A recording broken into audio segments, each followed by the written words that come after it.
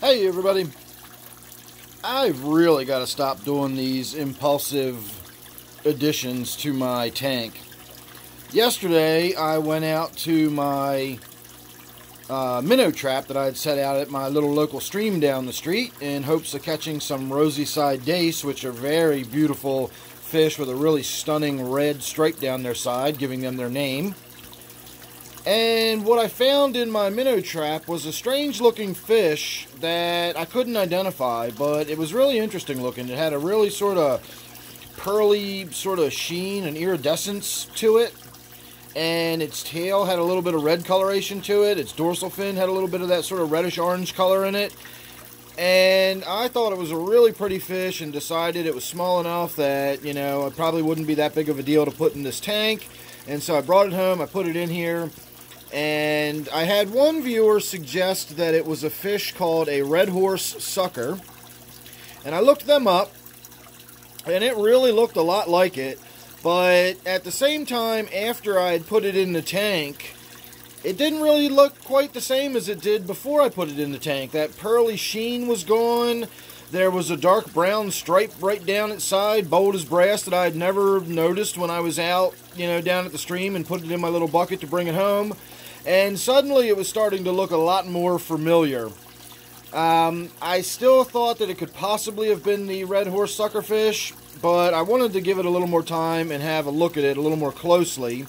And I'm hoping it comes out and makes an appearance. It just darted into the back when I eased the net into the tank, because I'm now trying to get it out of the tank. It turns out that it's a chub. It's nothing more than a creek chub.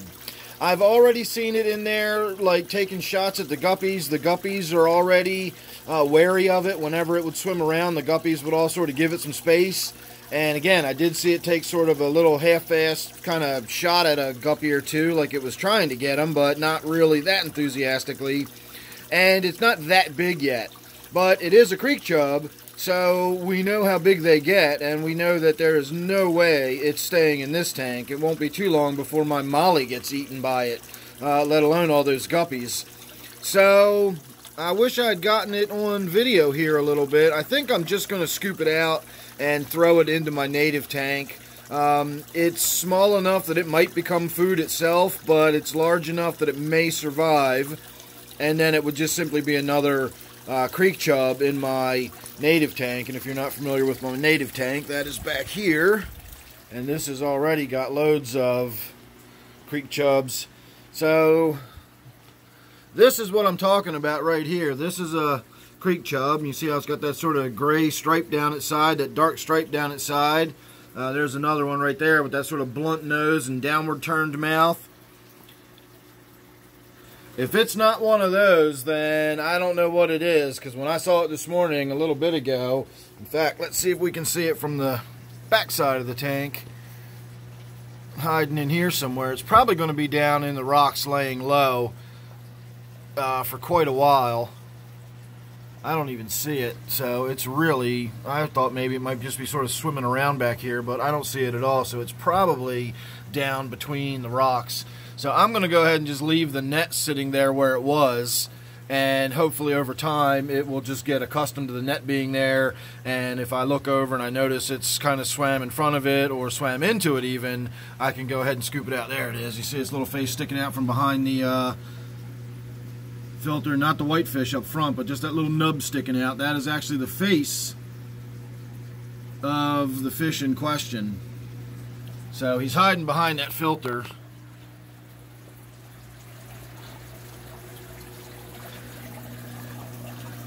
And unfortunately, I don't think we're going to get to really see him from this angle either. But I am almost positive it is nothing more than a common creek chub. And if it's not, then it's something really similar, and it's something that's already showing signs of wanting to make a snack out of my guppies. See, the guppies have no problem swimming in and out of there. I could scoop them out by the handful. So I guess that's going to be that. I guess that's going to be that for this video, is what I was trying to say. That'll be the end of this video. I I don't know. We'll see what I do with it. If I just grab it and throw it in my native tank, there's no point shooting any video of that. It's a rainy day, so I don't know if I'm going to take it down the street and release it where I got it. If I did, I probably won't make any video out of that either. So we'll just wait and see. Make sure you're subscribed. That way you'll see whatever it is we're going to do with this tank. But I definitely still plan on adding more fish to this tank, whether it's just some more colorful guppies I get at the PetSmart, or it is some of those rosy-side dace. We'll have to just wait and see. But this is my waterfall tank, and of course if you're subscribed, you won't miss any of the updates on this tank or anything else. We've got some daylilies that are getting ready to bloom pretty soon. We're already starting to get some color and thickness in this one. This one's not far behind it. It's a smaller one, but it is getting there. We're even starting to see a little bit of swelling and color developing in this bunch down here. So again, if you're subscribed, you won't miss any of that or anything else we got going on. So I guess he's not going to come out. I'll say thanks once again for watching. I'll see you on the next one.